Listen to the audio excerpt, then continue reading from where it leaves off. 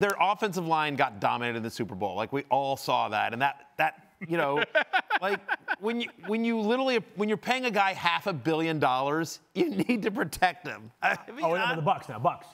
What? No, I'm talking about Mahomes. I was talking about. Okay, gotcha. Sorry, I was thinking we were talking about the Buccaneers because what's coming up. But I'm just whatever team that was in the Super Bowl. Yeah. Sorry, I'm still in Kansas City. Yeah, well, Kansas City. Yeah, it's more offensive line, and more offensive line for them. Yeah. And then for the Bucs, man, whatever they want, right? Like they could take a punter right now and it'd be okay with it. Yeah. Do they need a punter? They should do it. Do they punt?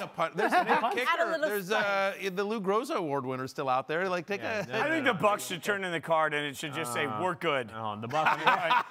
We're good. No thanks. It should be noted, though, while everybody's talking about the fact that 22 starters are going to return for the Buccaneers this year, which is the first time ever, it should be noted that a couple of those starters were drafted last year. So while we can talk about the super team element and the people that decided they wanted to come play with Brady, I think, there's been a smart point made that a lot of these pieces were already in place for him to come to. Plus, they drafted really well last year. Like, I'm looking at Tampa Bay and saying, tip of the hat. You've drafted well, you built a good roster, you played free agency well, and guess what? You won a dang Super Bowl for it. By the way, why not like Davis Mills here or something like that? Spend, whatever, the next 2 years learning from Brady? Because Brady's going to play until we're all dead. He might. And it was still a fumble. There's no such thing as a tuck. He is a genetic freak. But in all seriousness, like, I mean, like, Blaine Gabbert's not their quarterback of the future, I don't think, right? And so you don't really have any needs here. So why not?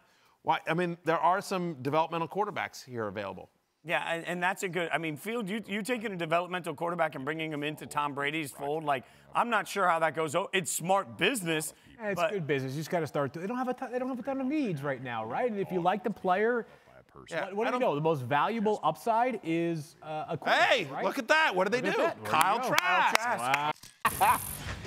I mean, let's be honest. When's he going to start for them? Like 20? At this rate, Brady's not slowing down until 2029, right? That's like, Which, frankly, would fit right into Kyle Trask's career trajectory, right? Like the man comes in, may not start immediately, just kind of gets under the tutelage of whomever is there, and ends up thriving on the back end whenever you do hand him the keys to the team, right? Like I think it's perfect on both ends because you don't need Kyle Trask to start for a given amount of time. He probably wasn't planning on starting for a good amount of time either. So. Look, after the production that he had in Florida under Dan Mullen, with the tools that he had around him, look, man, I ain't gonna be mad at this from a Tampa standpoint whatsoever. Even Mike, if all they do is draft a backup quarterback, that's all he ever becomes.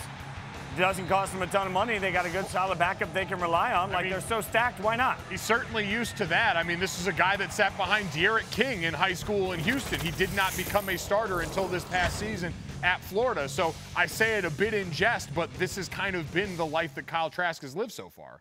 Listen, I think it is a great pick. Like I just said, like they need a backup quarter. They don't have their quarterback of the future on the roster. Whenever Tom Brady decides to hang it up, they don't have it. And so given that they pretty much are set everywhere else and they returned every single starter from last year that won the Super Bowl, why not go out and get somebody who, right, Florida kid, doesn't have to go far? I don't know. Yeah, I obviously, whatever. What did he have, 43 touchdowns last year, Kyle Trask? Like, I think it's a good pick. Yeah, I mean, he's an interesting prospect, a guy that, listen, every quarterback that doesn't go in the first round has some divisive opinions when you pull people around the league, right? Kyle Trask had ridiculous production. You mentioned 43 touchdowns this past year. A little bit inaccurate, didn't always necessarily make the throws you expect him to make. But he's not going to need to play anytime soon, at least 3 years. And there was a point in Tom Brady's career where I think it's fair to wonder, like, when you're 32 and they're drafting a backup quarterback, it might serve as fuel for you, right? When you're 43, there's no fuel for Brady. Like, he understands what the deal is, right? I'm going to train this guy, and if he takes to the training and I decide to retire in 3 years, he could be the heir apparent. But, for all I know, like, they could, Brady, there's no threat here, obviously, for Brady. So it's a good developmental pick.